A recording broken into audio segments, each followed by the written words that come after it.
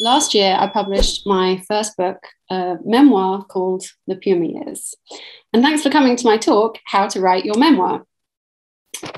So I'm just going to begin with one of my favorite quotes about memoir writing. It's by the author and feminist Bell Hooks. "I gather together the dreams, fantasies, experiences that preoccupied me as a girl, that stay with me and appear and reappear in different shapes and forms in all my work. Without telling everything that happened, they document all that remains most vivid." Now, I love this image of gathering, the notion of going out and collecting those seeds of passion, of dream and fantasy and trauma, the seeds that make up our stories. And it really stayed with me. I had this quote written up on the wall whilst I was writing the countless drafts of my book. And when I say countless, I mean countless. Writing a memoir is no easy feat. At least it wasn't for me. And for me, I think this was largely because of two things. The first, the very blurry line between what is fact and what is fiction. And the second, the complexities of writing about yourself, and by extension, your community, your family, your friends, whatever that means to you.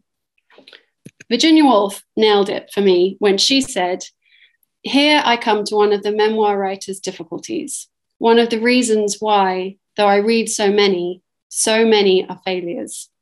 They leave out the person to whom things happened."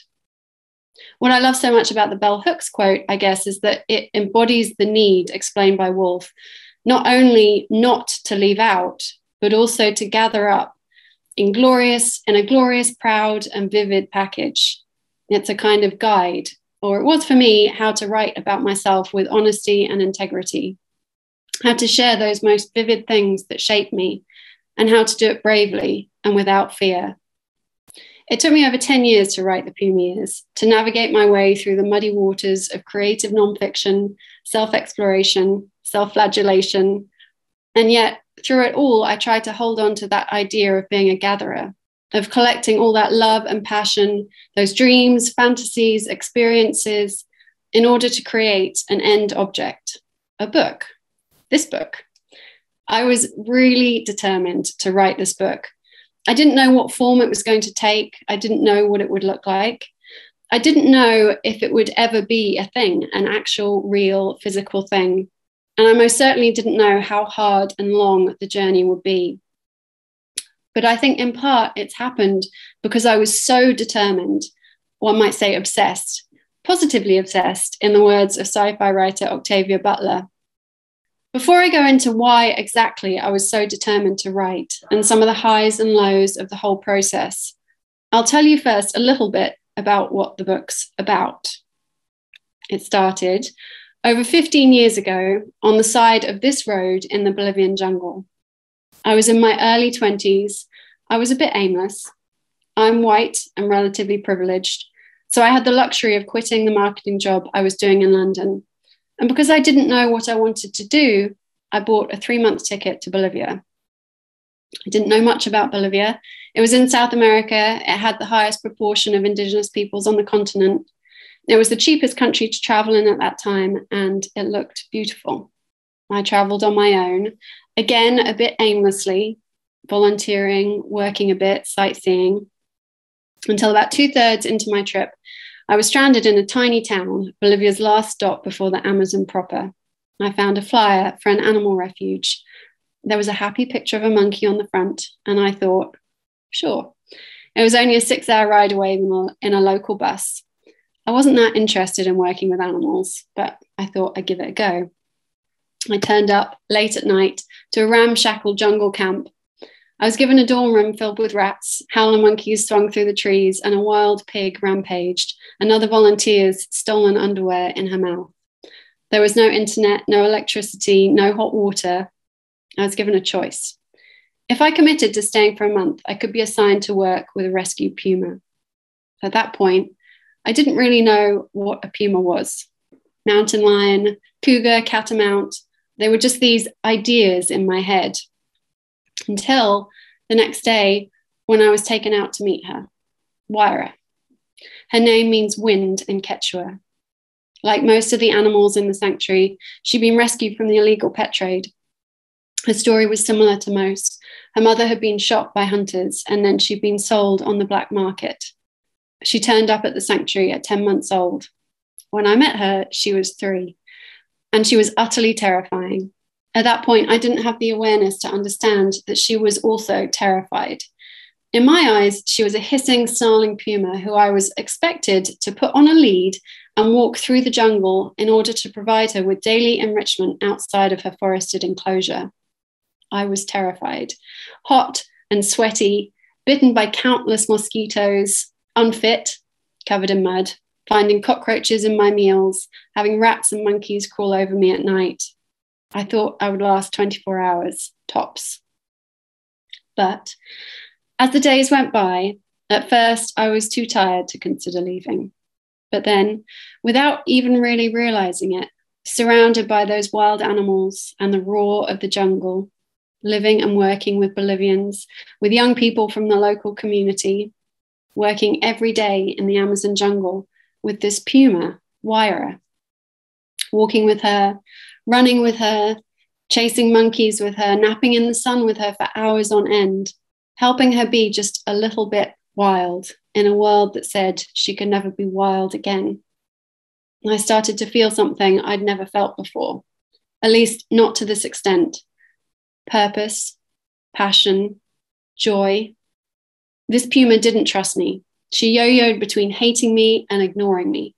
She was so traumatized, so terrified of the world she found herself in, so confused over the fact that she was meant to be free, but didn't have the skills and abilities to survive on her own. When the month was over, I stayed. I learnt the stories of the rescued monkeys who howled on the roofs of the dorms. I learnt the stories of the jaguars and the other pumas who found their own homes in the sanctuary and, like Waira, got walked every day. I learnt the stories of the community that had created this sanctuary and welcomed me into their family. Waira grew used to me. Months passed, and I missed my flight home. And over time, as I began to trust her, she began to trust me, slowly, tentatively, miraculously. I did things I could never have imagined possible. I fought out of control wildfires with no resources or help, just a desperate group of people with a few machetes and wet blankets against the raging infernos that spread across the sanctuary. I slept on the road under the stars until the number of logging trucks increased so much that it wasn't even safe to walk on that road anymore. I watched hunters pass by with dead jaguars slung over their motorbikes. I witnessed climate change and deforestation and the wreckage consequently wrought on both human and non-human communities. I spent months wading through neck-high swamps, swam side by side with caimans and anacondas, and squeezed worms' eggs out from my skin. And a puma became my best friend. Eventually, I had to go back to England, but this was the beginning of the love story that would last for the next 15 years of my life. I stayed that first time for almost 2 years in Bolivia. When I left, it was because I thought I should. I needed to do something real, get a proper job, find a partner, settle down, be normal. But the moment I got back to the UK, I knew it was lost. All I wanted to do was get back to Bolivia and to Waira. I was heartbroken that I'd left behind this community of strange and tormented creatures, both humans and not, fighting every day for a little piece of wildness and identity. I worked for 6 months in order to save up enough money to return.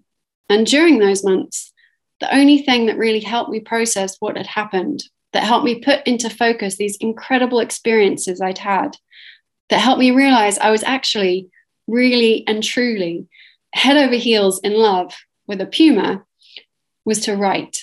I spent every day writing about Waira, the jungle, the people and animals who become my family, and not only writing, but drawing, making art, trying to catalogue and explain these feelings I was having that didn't fit into normal conversation down the pub. Oh, right, so you're in love with a puma? Yeah, but did you watch Bake Off this weekend? I wrote the first draft of a memoir. Then, unsure and full of doubt, I turned it into a novel. I thought it would be easier, safer.